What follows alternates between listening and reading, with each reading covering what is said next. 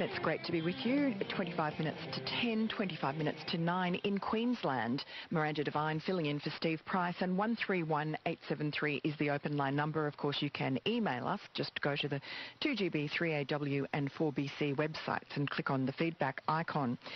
Now, the mystery of the car bombing of the Australian Christian Lobby headquarters in Canberra just before Christmas is not going away. We never have received a satisfactory explanation from police of what actually happened that night. They downplayed it as a car fire. They cleaned up the arson scene unusually quickly before daybreak.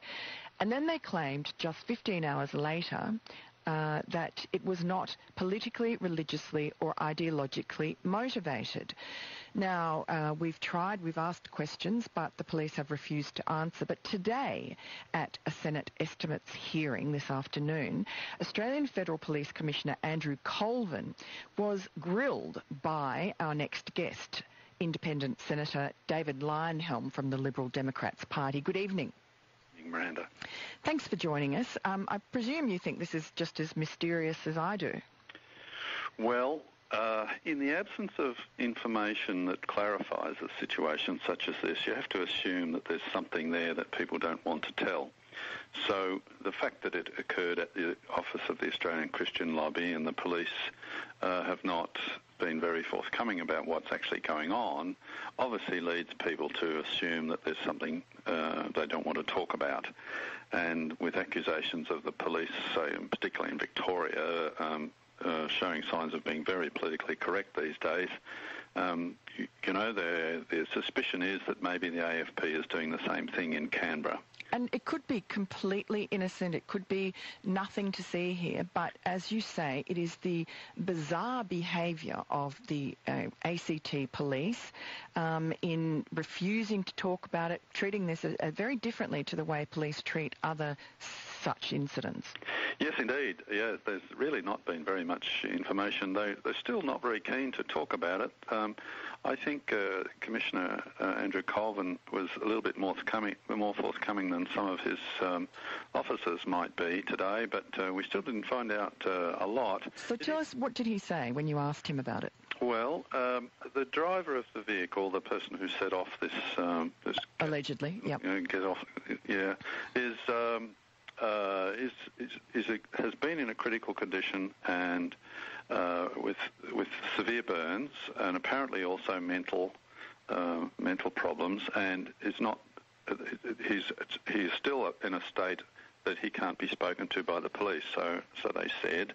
I quizzed them and said, well, how come you managed to talk to him, or the ACT police managed to talk to him immediately after it? And he said that's not uncommon with burns. People can be immediately after burns quite coherent and able to talk okay, and then they deteriorate.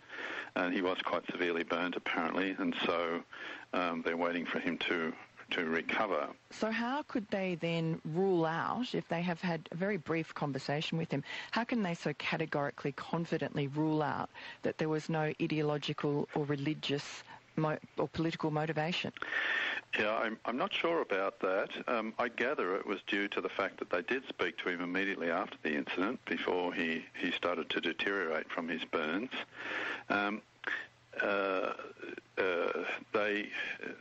They even agreed that he had walked a long distance immediately after the incident, after the explosion, to the hospital. I quizzed them about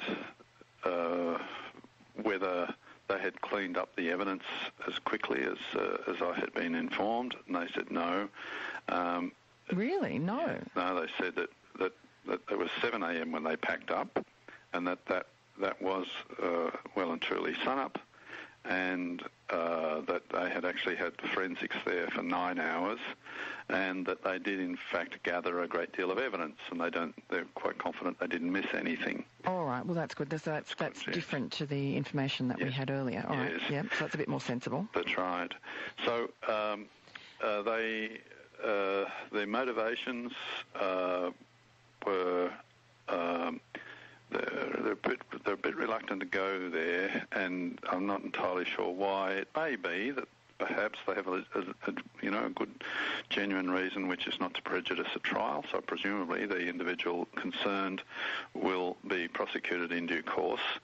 But so perhaps that was what's motivating them. But it would appear that mental illness was a factor.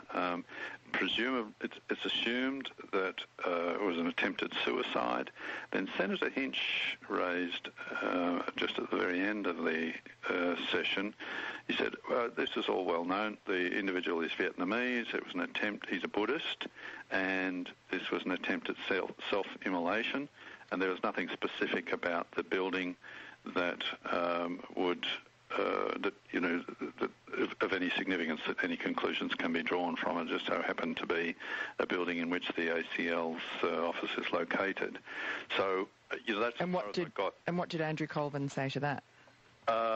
Well, he was reluctant to give much details the whole way through, but he certainly didn't deny any of that. It was sort of like you might be right, but I can't confirm type thing. He said large aspects of what you just said is well sourced. Got his exact words. But which parts? Was the man Vietnamese? Did he have mental problems? Did he tell investigators it was self-immolation? Blah blah. But the mental problems issue, he did actually confirm in his own words. Yeah. Yes. Well, it would make sense. Yes. But he did say, didn't he, that the man knew that it was the Christian lobby's building? Yes, although he didn't seem to put much significance on it. But yes. That's the part I find a bit odd. Yeah, I don't understand it myself. And what I don't understand is why the police aren't forthcoming about everything they know. Yeah.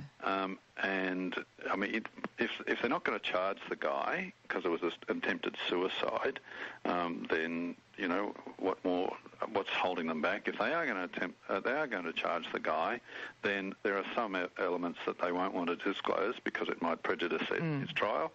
But why can't they be upfront about that? Say, I can't discuss this because we're anticipating charges. That would be the sensible thing to do if I was in their shoes.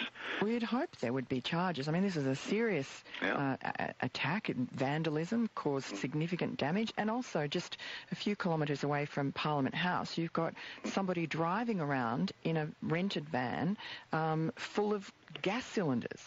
Yeah, well, just on the details there, I said, isn't it true that he flew in to Canberra that morning? And the answer was no, he didn't think so. He's a Canberra resident. Mm-hmm. And I said, and I had been told that there were 6 gas cylinders and that he had opened the gas on 3 of them and was planning to open the other 3. And he said, no, I think his information was that there are 4 9-kilogram cylinders, and he wasn't sure as to the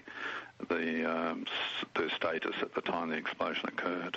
Oh, terrific. Well, wonderful, Senator Leyonhjelm. You've actually filled out some of the gaps, and it's a pity that we have to go to the extent of, having a senator quiz the commissioner in Senate estimates to get some of that basic information. Yes, it is bizarre, and it's not just me who is curious. As I said, Senator Hinch was there and asked a few questions, or I think I preempted him because I asked them before. But Senator Barry O'Sullivan from the LNP in Queensland actually tabled a letter with, 13 questions, which basically just running through the points that you've been aware of, including the observation that there was a lawyer working not far from the incident who saw some people there. It was a series of questions about what's known, what are you doing about it, that sort of thing. He is offering to provide private briefings, but won't do it in the public domain.